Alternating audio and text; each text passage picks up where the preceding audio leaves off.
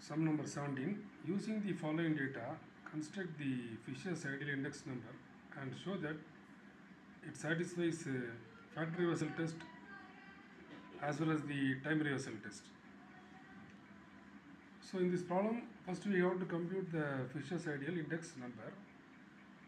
Finally, we have to do that factor reversal test as well as the time reversal test. So the commodities are given, 5 commodities from A to E, and next one is price in rupees. So price is given, so base year price is given as well as the current year price is also given. So base year price is P0 and current year price is P1. Next information is number of units. Number of units is a quantity. So quantity in base year Q0, quantity in current year Q1. So these two columns are price and these two columns are quantities. First you have to calculate the Fisher's ideal index number. So P0 Q0. So multiply P0 into Q0. 6 into 50 is 300. So 200, 240, 500, 320. Adding all the informations, 1560 total value. So this is P0, sigma P0 Q0. Next one, P1 into Q1. So multiply P1 into Q1. So 10 into 556 is 560. Similar manner, 240, 360, 288, 432, 1880. This is the total value is 1880. So sigma P1 Q1 is 1880. Next one is P1 Q0. P1 into Q0. Multiply these two values. 10 into 50 is 500.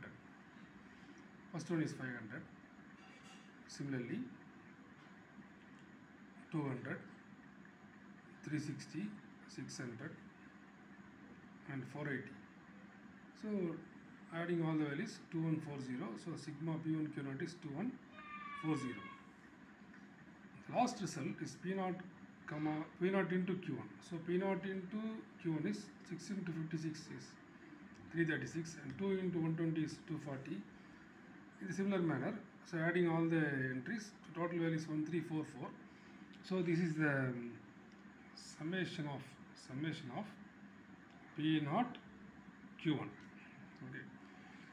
Straight away applying the Fisher's ideal index number formula, P suffix 01 Fisher's equal to square root of sigma P1 Q0 by P0 Q0 into sigma P1 Q1 by P0 Q1 into 100.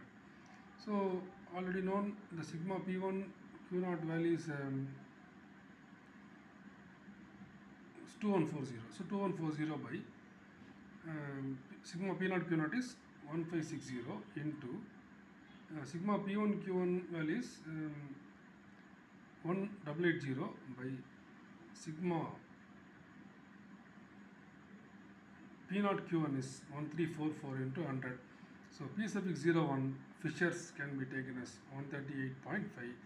So this is the result of Fisher's ideal index number. So finally we have to show that the time reversal test. So time reversal test formula is P suffix 01 Fisher's and P suffix 10 Fisher's equal to, so you are already known the formula for time reversal test. So formula is sigma P1 Q0 by sigma P0 Q0 into sigma P1 Q1 by sigma P0 Q1 into sigma P0 Q1 divided by P1 Q1 and sigma P0 Q0 by sigma P1 Q0. To remember this formula, so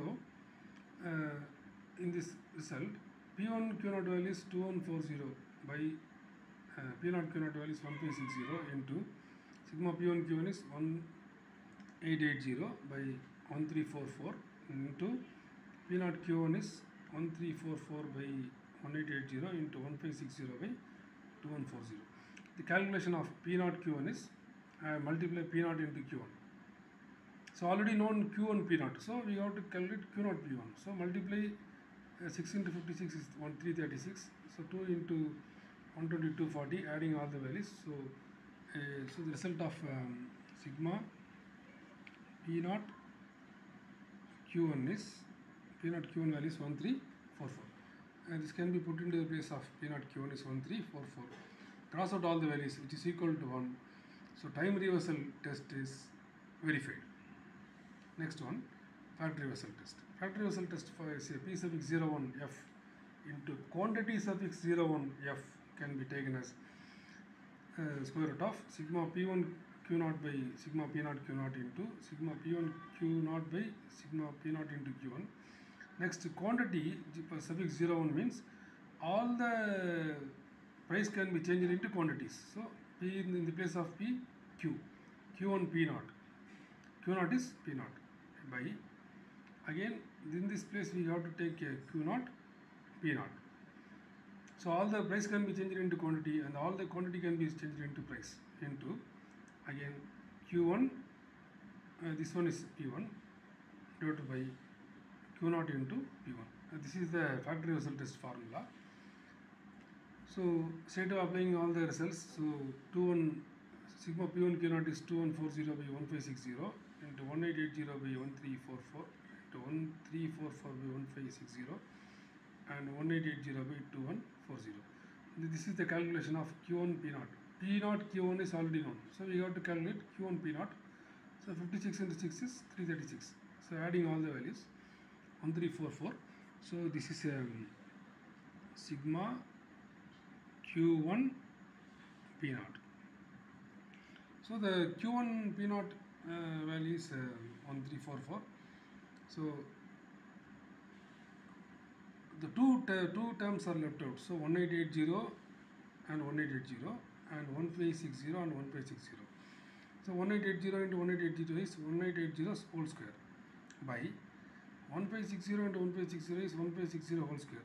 Taking the square root, 2 cancel. So 1880 by 1560. So 1880 is already known. 1880 is the value of sigma P1, P1 Q1. So okay, this value is P1 Q not sorry P1 Q not P1 Q not by the secondary value. Both values are same, so we have to take P1 Q1, no problem. So this is the P1 Q1 is already known. This value is P1 Q1. Okay, so P1 Q1 by the P0 into Q0. So P0 into Q0 value is 1560. So this value. So this is the formula. So this is verified. Okay, so the factory vessel test, which is equal to sigma P1 Q1 by sigma P0 into Q0. Hence the problem.